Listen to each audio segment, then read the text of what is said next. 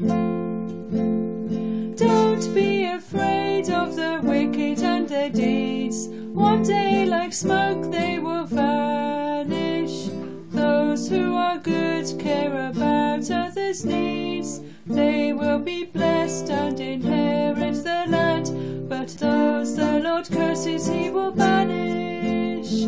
If you are determined to follow the Lord, obeying his righteous word, he'll make your path secure and delight in your ways. Even when you fall, he will lift you up again. I've never seen the righteous lost or homeless, nor their children begging for food. They always find a way to be generous, and their children know how to be good.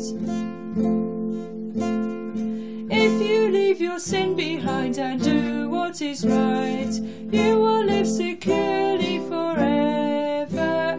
The Lord loves justice, keeps his saints in his light. The upright will dwell in the land forever.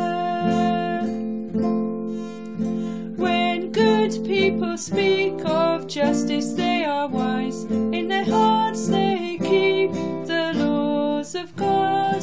Then their feet won't slip or slide. Though the wicked trip them up or knock them down, they won't die because God is on their side. Wait on the Lord and obey his commands. He'll raise you up to inherit the land.